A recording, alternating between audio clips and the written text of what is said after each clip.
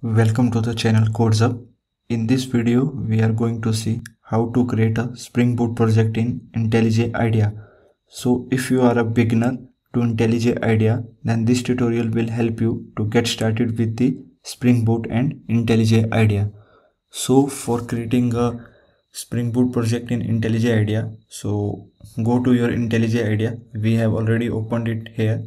So after going to the IntelliJ IDEA, click on new project, and after clicking on new project, there is a option of Spring Initializer in the left side menu. So click on that, and after that entering some name here. So here we are entering Spring Boot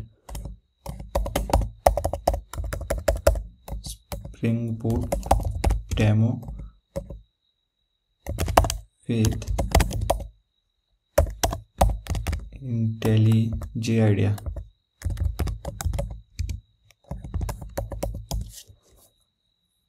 So this is the name of the project. Now next is the next is the language. So here we are going to create it in Java language, so we selected Java here.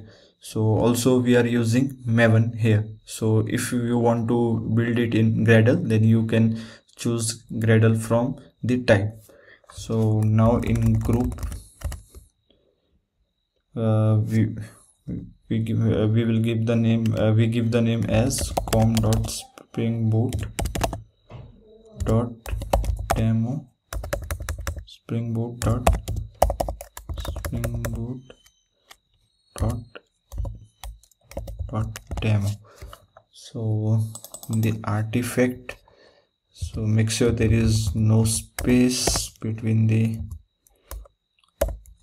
name. So here we will enter the name as Spring Boot Demo IntelliJ IDEA.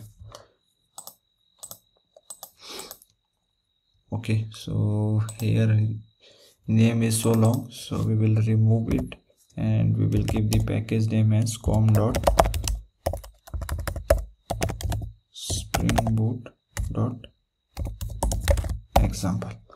and here we have JDK 11 installed on our system, so we are choosing JDK 11 here. But if you have another Java version, another JDK installed, then you can choose that.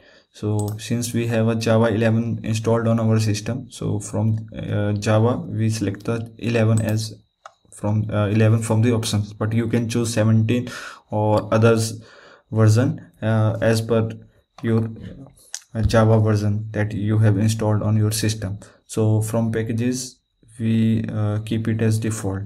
So click on next. So after clicking on next, there is a option of choosing the dependencies. So from the dependencies, first dependency that we are choosing in Spring Boot Dev Tool, and then Spring Web. So click on Spring Web and then click on create. So after clicking on the create, it will take some time because it will download all the dependencies and sub dependencies for your project. So wait for some time while it download all the dependencies for your project. So meanwhile it is installing all the dependencies, let's understand the project structure. So in project structure, here we have a source main Java, and inside this folder structure, that is source main Java, we have our main class, that is Spring Boot Demo with IntelliJ IDEA application. So this is our main class, and this is the main method. So as we know, the main method where the execution of the code comes at first. So next is the resources. So inside resources we have a static, template, and application.properties. So if you have a specific properties according to your project, then you can mention that in application.projected. Suppose we want to change the server port. We know that default port is 8080, but if we want to change that, then we can simply add here server.port, and we can mention our custom port here. But for now we are going with the default port. So inside static we can simply mention we can simply add our UI files, so that will be read from here. And inside test, if you want if we want to test, if you want to write the test cases for our project, then that goes under the test folder. So inside that we have a test class, Spring Boot demo with IntelliJ IDEA application tests. And so this is the mainly used for the structure. And let's go to the pom.xml and understand our dependencies. So first dependencies that we add is a Spring Boot starter web that we choose while creating the project, and dev tool also we choose it while we are creating the project. And then other dependencies are there, and the Spring Boot version that we are using for creating this project is the 2.7.3. so and Java version is 11. So all the dependencies and sub dependencies are successfully got installed. So let's add one controller and test our project then. So first we will create a new package inside existing folder structure, and in controller we will simply add the controller that is hello world controller. So inside hello world controller we simply add one method, and inside that method we will test our code. So that is, we mark it controller as @rest with the annotation @rest controller, and simply we will add one method that is public get message get welcome message. So inside that we simply return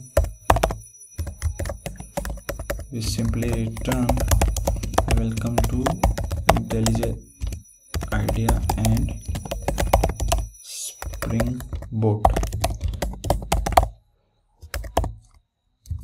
And we simply forget to add the return type for this method, so we will add it, and we will mark this method with get mapping, and inside mapping we simply add the message, and inside we mark the controller with the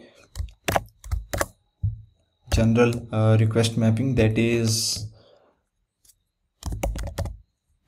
hello. So with the hello, so we save it, and now time to test our code. So let's test our code and run this code.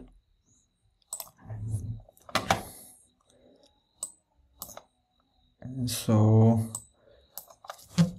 our project got run successfully, and Tomcat started on port 8080. So as we know that in Spring Boot we have an embedded Tomcat for the Spring Boot project by default. So Tomcat started on port 8080, and no active profile, as where our project we not configured any profile. So fallback back to one default profile, that is default. So let's test it by going to the browser and hitting the request mapping that we have created in our project, that is hello and then message. So after hitting the request mapping that we have created in our project, we successfully get the message that is welcome to IntelliJ IDEA and Spring Boot.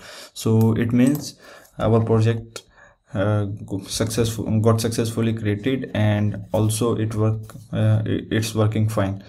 So yeah, that's all for this tutorial. Hope you guys like the tutorial, and able to understand this basic concept, and also able to learn how to create a sample Spring Boot project with IntelliJ IDEA. Also, if you have an actuator configured, then you can see all the beans that you have created in our application, what all request mapping are you have created, and then health of your application. So yeah, that's all. Please do subscribe our channel so that you cannot miss any further updates from our side. Yeah, thanks for watching guys.